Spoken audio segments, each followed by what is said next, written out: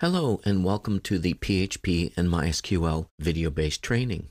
This lesson will discuss what the course covers. The course covers course setup using XAMPP. XAMPP is a package which includes Apache, MySQL, PHP, and Perl. We will talk about installing XAMPP on 3 different platforms: Windows, Mac, and Linux. We will then discuss configuration. Discussion includes PHP, MySQL, and Apache. We will then move to a discussion of various editors and IDEs, which stands for Integrated Development Environments. We'll talk about saving your code and searching the PHP and MySQL documentation, how to get help, and also finding course files. Throughout the course, there will be a lab which concludes each section. The lab is aiming towards developing a comprehensive website. Building in small pieces, one piece at a time, by the end of the course, you will have completed a comprehensive website which looks something like this. This particular website features a shopping cart, a members area, logging in, a list of products, a contact form which includes sending an email, and a search capability which allows you to search the products database and get a list of products. The basics includes things that are basic to the PHP language, such as data types, arithmetic operations, codes, constants, various types of output commands such as printf, commands which allow you to work with strings, and debugging considerations. Again, at the end of the section, as with all sections, there will be a lab which moves you in the direction of building the comprehensive website. The section on arrays talks about the various types of arrays: numeric, associative, assigning values, multi-dimensional arrays, searching, sorting, removing, finding differences, merging, and that sort of thing. The lab will give you some ideas as to how an array can be used when generating a drop-down menu as part of your website. The section on looping and branching teaches you how to manipulate the flow of control within your PHP program using things such as if, else, else if, switch, looping, where you can run through the same set of commands a certain number of times, while loops, do-while loops, for each loops, which are used to move through arrays, and also things that allow you to branch off in different directions. Finally, again, the lab will tie everything together and show you how looping and branching can be used to make your website more effective in addressing the needs of your customers. This is followed by a section on functions. Functions are where most of your code will reside. This chapter will include discussions of built-in PHP functions, creating your own, returning values, passing what are called parameters to functions to make them more useful, using parameters by reference, a variable number of parameters, and a concept which is referred to as the global variable. Finally, the lab will have you create a function which allows you to paginate rows of data, in this case, generating a list of products where you can page through the products one set at a time. There is then a chapter on object-oriented programming. Object-oriented programming is a way of encapsulating your code into what are called classes, which allows you to develop a PHP program more effectively. Also, working with objects, you'll find that there are many, many new built-in classes in the PHP language, which will facilitate building your website.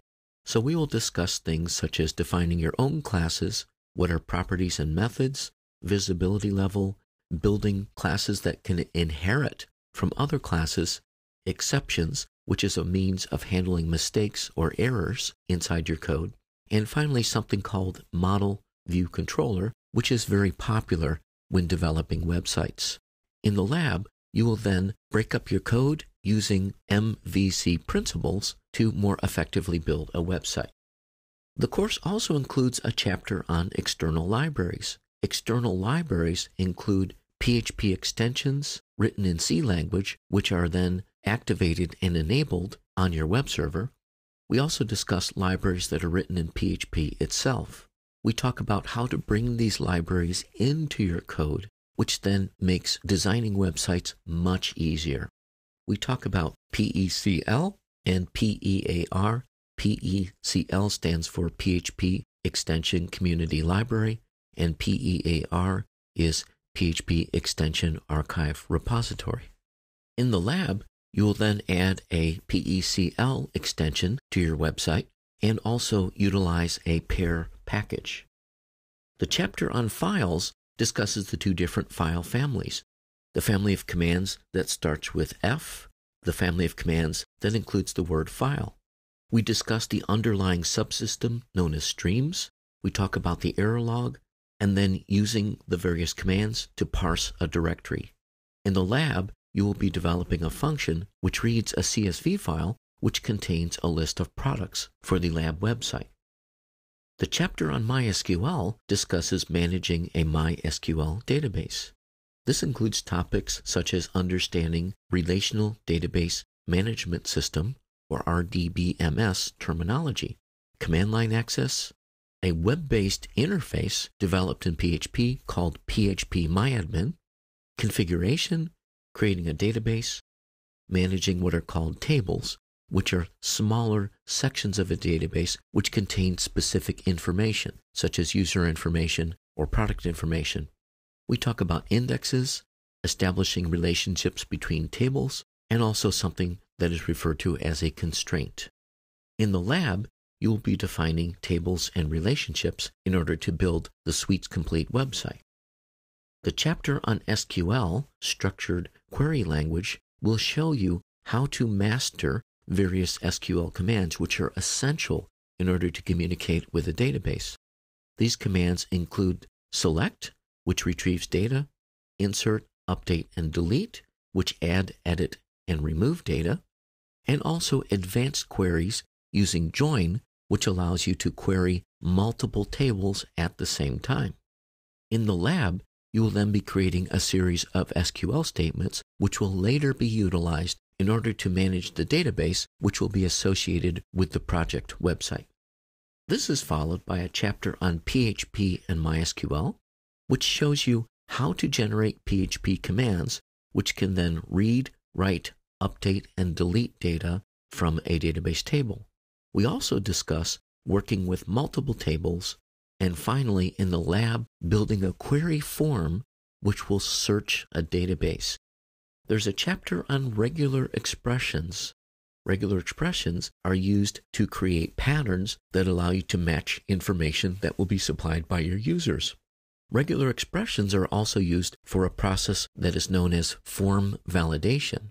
In other words, when users fill out information on a form, you need to verify that the information follows expected parameters. We then talk about the various regular expression command sets, how to define a pattern, using commands such as pregmatch, pregmatchAll, pregreplace.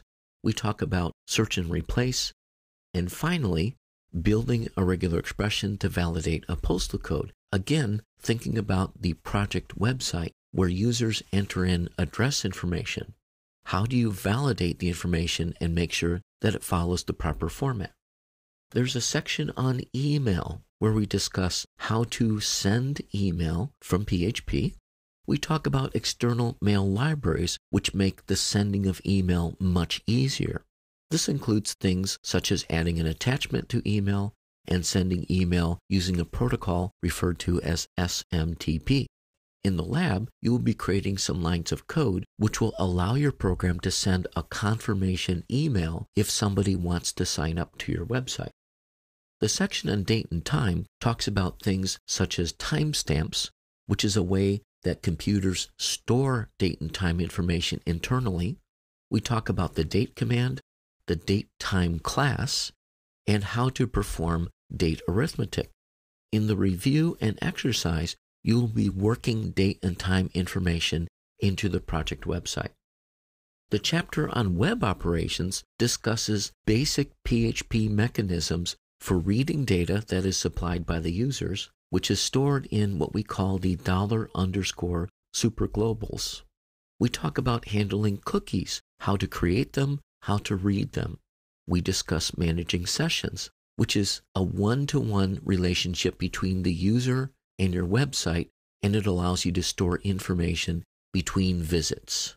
We talk about what are called headers and how headers can be set to perform certain operations, such as redirecting from one web page to another, how to read the header information, and also things such as output buffering, which makes performance considerably faster, and deploying your application to a production website.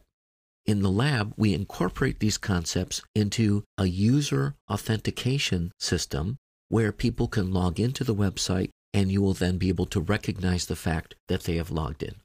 The section on web forms discusses how to capture data from a form, how to work with various form input elements, which include select tags, which are used to generate drop-down menus, checkboxes, radio buttons, file uploads, and finally, 3 lessons on securing form data: inbound filtering, validating data, and escaping of output. In the lab, you will be building a user profile form, which will then be incorporated into the project website. The last section, of course, discusses the author. This concludes what this course covers.